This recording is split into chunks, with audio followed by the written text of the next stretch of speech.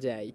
He has some good rides on today's programme, as you've already heard. What about the conditions, though, for our first race, the Range Rover Evoque Trophy? Only a small field has been assembled for it, but if you take out Cassiano, it does look, I think, you know, quite close-knit, and there's a few others you could give chances to. Quite a busy parade ring here at Meydan as well for a car today where we've got over $1 million in prize money, so plenty of very, very good prize money on offer this evening at Meydan. This race, though, is worth 120,000 US dollars, and we are racing over 2,200 metres for it. The runners and riders are pretty much being jocked up now, so we can look at Ostinato there. This one trained over in Hungary. Ted Durkin rides here and was well beaten behind Elderly Paradise last time in what was a pretty slowly run race there over 2,000 metres. So stepping back up a little bit in trip here.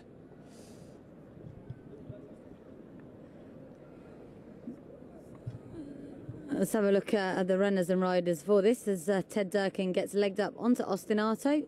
Ted manages to get some really nice rides at the carnival for a variety of trainers. Also, as well as Godolphin, of course, who continue to support him. And there's another look at Ostinato, who's actually had one run, as Brett said already. He looks like he's carrying a bit of condition to me, but maybe that's just how he is. Some horses just sort of look a bit burly.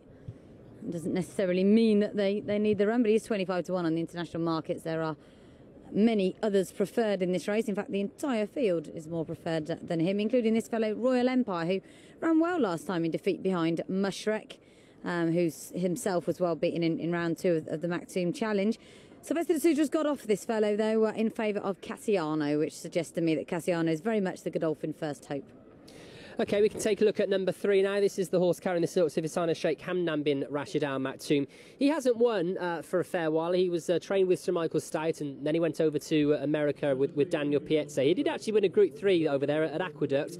Been a bit in and out since then, but I think he's got a bit of a chance here each way, and it wouldn't be the biggest of surprises to see him finishing the money here. Same applies to this fellow, really. Jammer, I think he's got a decent chance, and I'm a little bit concerned that he won't get the strong gallop that he needs. He's the only course and distance winner in the field. That was of £3 lower than his current mark of 107. But he was second in this race last year behind Godolphin's Meydan specialist Spring of Fame, and he didn't run too badly in Maktoum Challenge round 2 last time. Number 6 is Jardim, who is another horse who hasn't really been showing brilliant form, although he ran slightly better behind Ottoman Empire last time over 2,000 metres on the weather. So he's another horse who's stepping up in trip, but it doesn't really pose any sort of problem for him. But as I said, recent form not that encouraging. Modon has only had one run here in the UAE. That came last year in the Nad Al Sheba Trophy when he was 4th. That was on the turf, of course. He had his latest start came at Kempton in November in a run where he ran behind stablemate Spring of Fame. And Diana Cooper, the Godolphin representative on that day, said that will put him right for Meydan. So obviously the plan to come here off the back of that run back in November. Lovely big horse, isn't he? This is the one they've all got to beat, though, Cassiano. You heard from Sylvester de Sousa a few moments ago. He's got a £4 rise for a victory here last time over 1,900 metres, where he beat Con Artist by half a length. That was a decent enough effort, and he's very unexposed. He's 4 years old. He's a Gowden, which is quite interesting. He's by Soldier Hollow, but he's only had the 7 starts, and he's won 5 of them. We can actually take a look at that race from last time out, as I said, where he beats Con Artist. This is a good performance, a bigger field than what he's going to encounter today. So you could say his task is slightly easier. Instead, he gets put at £4 for this success, but you know, he does it quite nicely, Laura, and you know, certainly a reproduction of this effort would see him with a massive chance. And obviously, Sylvester de Sousa replacing Ted Durkin today. Yeah, he seems quite progressive, doesn't he? I can understand why he's a fairly short price favourite here. The time before that, when he ran behind Royal Empire, he was perhaps a little bit unlucky in running, so it all came together for him last time. And Sylvester de Sousa has presumably picked him over the other one, so I think he's definitely a worthy favourite. Well, I just spoke to Brian Powell before we came on air, and he said he's obviously very keen on the chances of Cassiano, but he said we have got Royal Empire as a backup, so we can look at this this win for you. This, of course, was on the turf, and he finishes second here behind Mushrek. He's on the inside rail. This was a deserved victory for Mushrek, who'd had a real couple of unlucky starts prior to this. But he plugs on quite nicely, Laura. I suppose for me, my only concern would be that he's stepping up in trip, because on this evidence, he wasn't really finishing that fast, was he? I think he was probably outstayed in the end. No, I'm not sure he necessarily wants to go a little bit further. I think he'll probably be suited by return to the all-weather. This time he's never actually won on turf. I know we often say that they ride pretty much the same, but he's very much been an all-weather specialist when he was trained over in England, and managed to rack up a little sequence at Kempton. So I think that will suit him being back on the Tapeta. But for the Godolphin couple, I definitely have got to go with Cassiano. He looks the one open to the most improvement. Yeah, I agree. He looks very, very progressive, and he had some smart form, didn't he, when he was trained over in Germany. I suppose of the locals taking away Godolphin, you've got Jammer, and he's a horse who's got a lot of stamina, and in a race like this you never know. We saw Adre de Vries to good effect on Izaj at Jebel Ali. He might sort of, never know, could make the running on this horse, and as I said, make full use of his stamina. I wonder if they can with him. It'd be nice to see either he or Tajweed, another horse who's done winning over a lot further than this. Tajweed's won over 2,400 metres. It'd be nice to see one of those go on, and I'm worried there won't be much of a gallop in this. So it'd be interesting to see if they do employ different tactics on Jammer, who I always think of as a hold-up horse. As I said, he's the only one who's won over this track and trip in the race. I'm a big believer in that as a pointer towards a winner. And if you look at his start, 2 efforts ago behind Elderly Paradise, that was a really good run in second there. And say last time he was out of his depths, really, wasn't he, in Maximum Challenge round 2. This is much more realistic. Tajweed there, you can see him looking really, really well as he makes his way down to the 2,200 metre start. He's a lovely individual, and he won the D Stakes up at Chester for Sir Michael Stoute, and sort of had Derby aspirations. He did actually run in the Derby, but without success, sadly. But he plied his trade quite nicely when he went over to America. There is a look at some Jammer there, Laura.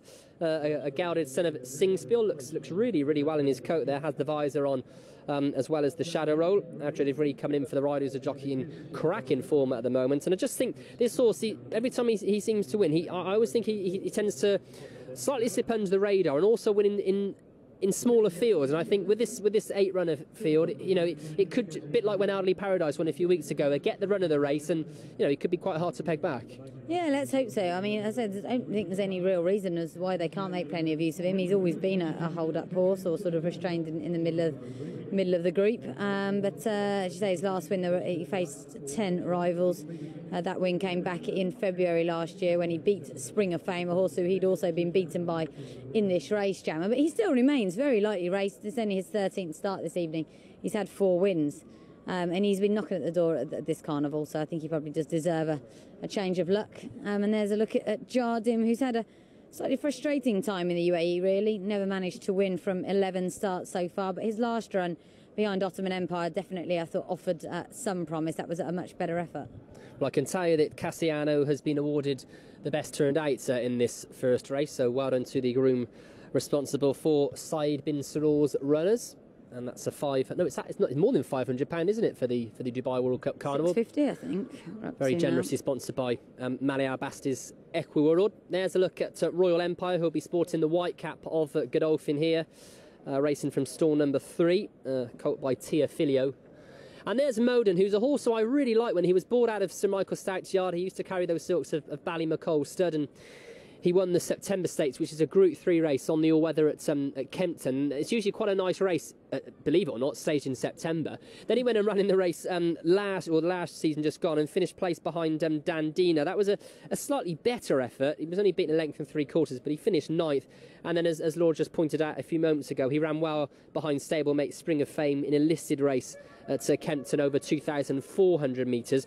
Again, he's a horse who, I think he gets much further than this, so if they go pretty quick up front, which I'm not sure they will do, but if they do, stamina once again will come into play and he could go out. But I was talking earlier on in the week, and we were chatting about horses previously with Godolphin that have gone jumping, and this is one that I think should definitely be at Mr Ferguson's stable and heading to Cheltenham next month. Nice, wouldn't it? We've had a few carnival winners go that way. Once More Dubai, I think, was one of them, the staying types, and it's fantastic that whatever they do after they finish racing here, whether it's show jumping, dressage, whatever, hurdling, I think it's fantastic. They get a shot at a different career. So full marks to anyone who takes on a racehorse and does something different with it. As we look at our trip for the Range Rover Evoque Trophy, plenty of Range Rovers and Jaguars and all sorts of things dotted around the course today, as you saw at the top of the programme. It was nice of you to park your car over there and show it off to everybody. I don't have a Range Rover. I don't have a car at the moment at all. crash into people. But anyway, so what are we going with here? I think I'm going to stick with Cassiano. I'm being a bit wimpy. I did go with Jammer, but I've sort of backed off him in favour of the favourite. I'm just worried that Jammer's sort of form as he's reached his peak, really, and he's probably not got much more improvement in him. And I think that last season was probably the best we are going to see of him. I'd like to see him win and be great for Mubrak bin Shafia and his jockey. I think Cassiano is the one they've all got to catch, in all fairness, on that win last time. He's very, very unexposed. But just looking for a little bit of value, although I'm not sure what sort of price he is internationally now. But I'd like to have a little sneaky each way on Tajweed. I expect him to finish in the money there. Yeah, me too. I've had a sneaky investment on Tajweed as well for some sort of effort. Let's hear from Jason, though, while we've got a couple of moments.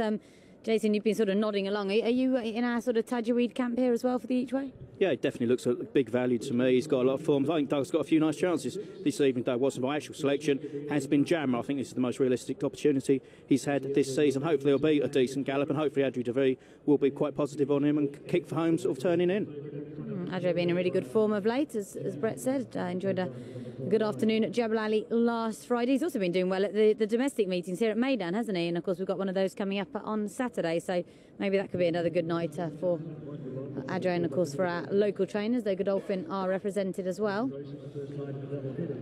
It will be interesting to see who does here as to what we think will happen, and perhaps Jason suggesting that Jammer will make it, and sort of trying to look at horses that our usual front runners. Royal Empire as a horse 2 starts ago when he beat Cassiano, he was very, very handy on that occasion. He sort of sat a little bit further back last time when he was behind Mushret, but again he was quite prominent early on. And I suppose to a degree you could even say Moden, as he's a horse who's got stamina, so they could you know, make sure that comes into play in this race as well if he goes from the front. But it's an interesting race, a small but certainly a select field for the opener here at Meydan this evening. It's the Range Rover Evoke Trophy. We're racing over 2,200 metres, so for the first time this evening we say a very warm welcome to Dubai Racing Channel's commentator Gary Capewell. Good evening, Brett. Good evening, everybody. Here's Ostinato going forward. Thought he was a big price on the international market. And the last one to go forward will be Tajweed. Royal Empire's in. So Tajweed, the last one for the Range Rover Evoke Trophy. The 2,200 metres. All in.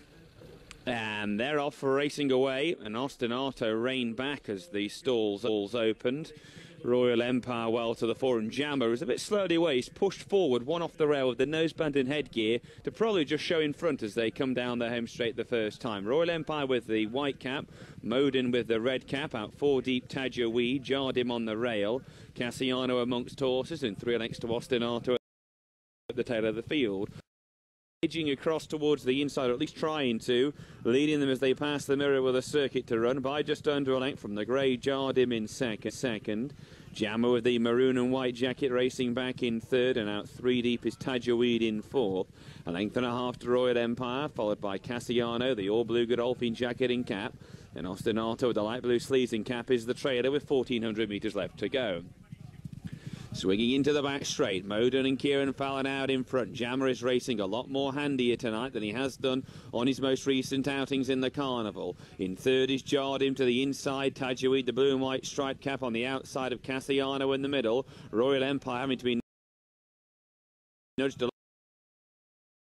In Ostinato's at the tail of the field. 1,000 metres left to run. The pace beginning to increase a bit. Moden in front as they head towards the final 900. Leads by 2.5 lengths. Jammer in second. Tajweed, Cassiano and Jardim next as they head out of the back straight in the final 800 metres. Royal Empire and Ostinato the back pair as Kieran Fallon continues to wind it up from the front on Moden with just short of 600 metres left to go. Moden in front by 3 lengths. Jammer in second. Tajweed round the outside of Cassiano next in the field. Behind those is Jardim to the inside. Out wide Royal Empire and Ostinato the back marker as Moden leads them for home. Moden in front, 400 out from Jammer in second. Tajweed next. Here's Cassiano drawn ball. Moden in front, 300 out. Cassiano with the noseband in the centre is off in pursuit. Royal Empire with a white cap on the outside. 3 in a line. It's the boys in blue dominating. 150 left to go. Cassiano strikes the front from Royal Empire as they race up towards the line.